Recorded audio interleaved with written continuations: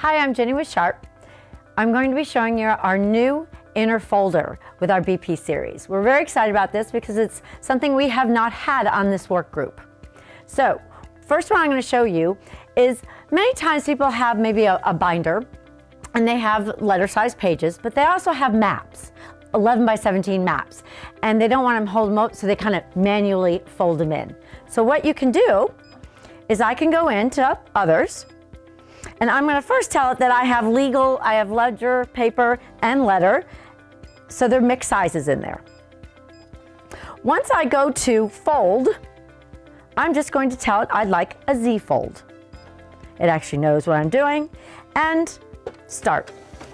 So when it comes out, the letter and the 11 by 17 will be the same size, so if you're putting it in maybe a binder, you don't have the 11 by 17 that you have to manually fold in. So the way it'll come out is you've got your letter, but your map, I have the ability to just, and then goes back to your letter. The next two folds I want to show you is Z fold and accordion fold.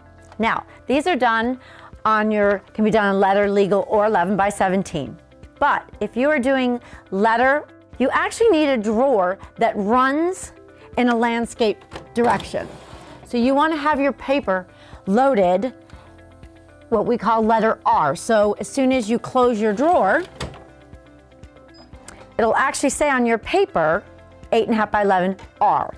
And the reason that is for that folding. So I'm going to put my original in the exact same direction as that drawer one. And I'm going to choose that drawer.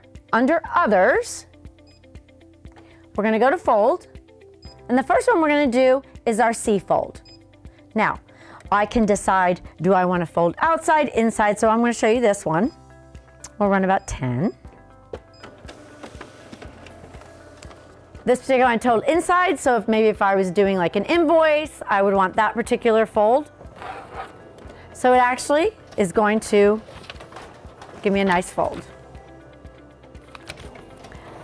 The other style of fold, I feel it would be maybe if you were using a window for an envelope. I'm going to load it in the exact same direction, but I'm going to go to Others, and I'm going to choose accordion fold.